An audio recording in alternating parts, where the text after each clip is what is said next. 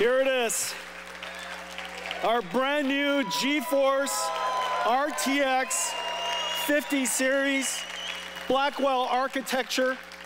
The GPU is just a beast. 92 billion transistors, 4,000 TOPS, 4 petaflops of AI, 3 times higher than the last generation Ada. And we need all of it to generate those pixels that I showed you. Okay, so 5070, 4090 performance, $549, and here's the whole family. So can you imagine? You get this incredible graphics card here, Blackwell. We're going to shrink it and put it in there. Does that make any sense?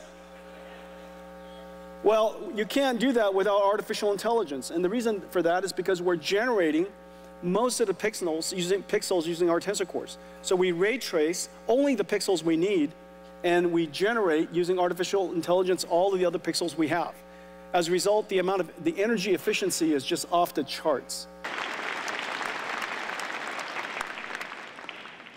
The AV revolution has arrived.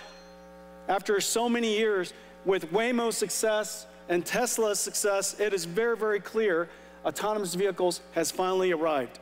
Well, our offering to this industry is the 3 computers: the training systems to train the AIs, the simulation systems, and the synthetic data generation systems, Omniverse and now Cosmos, and also the computer that's inside the car. Each car company might work with us in a different way, use 1 or 2 or 3 of the computers. We're working with just about every major car company around the world. Building safe autonomous vehicles means addressing edge scenarios.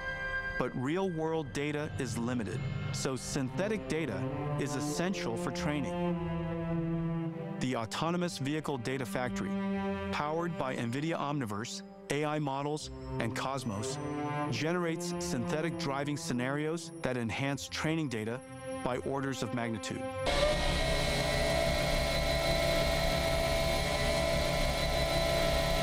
Humanoid robots, my friends,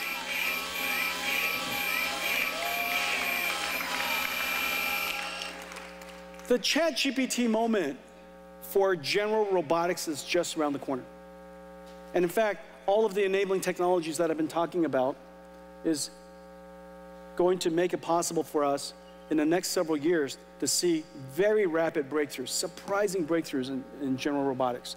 And Omniverse to synthetically generate millions. The age of general robotics is arriving, powered by Nvidia Isaac Groot. This is now the new way of doing computing. This is the new way of doing software. Every software engineer, every creative artist, everybody who uses computers today as a tool will need an AI supercomputer. And so I just wish that DGX-1 was smaller. And you know, you know, imagine, ladies and gentlemen,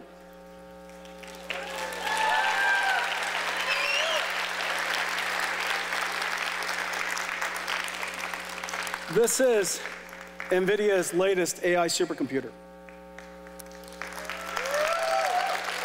And it's finally called Project Digits right now.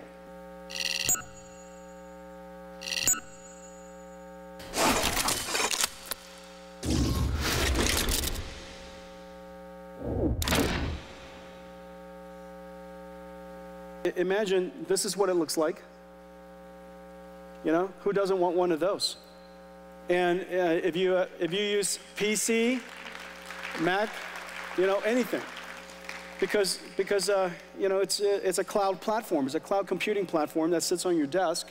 You could also use it as a Linux workstation if you like. Okay.